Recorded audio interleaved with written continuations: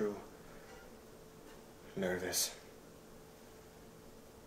Very, very dreadfully nervous I had been and am. But why will you say that I am mad? The disease had sharpened my senses, not diminished, not dulled them. Above all was the sense of hearing acute. I heard many things in the heaven and in the earth.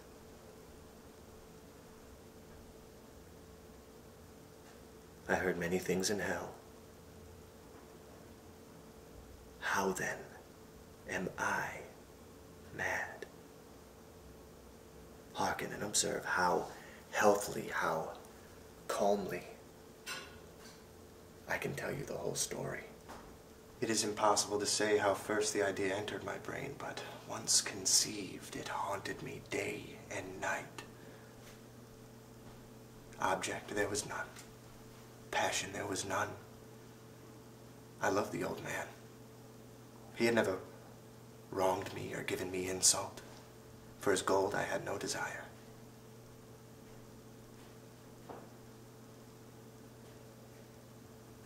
I think it was his eye. Yes. Yes, it was this. For one of his eyes resembled that of a vulture.